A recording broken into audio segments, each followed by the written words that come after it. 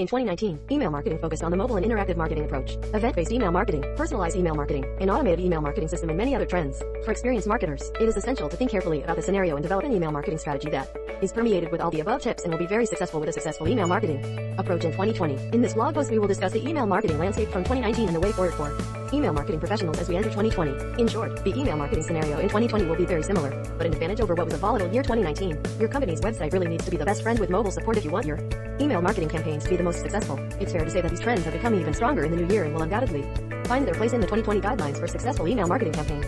It cannot be overemphasized that the automation of email marketing will be a priority in 2020 as it is in 2019. The email marketing scenario for 2019 and the path marketing professionals will take in 2021 of the best reasons why email marketing is an important part of product marketing is the fact that for every dollar spent on email, the return on investment in terms of following up conversions is significant.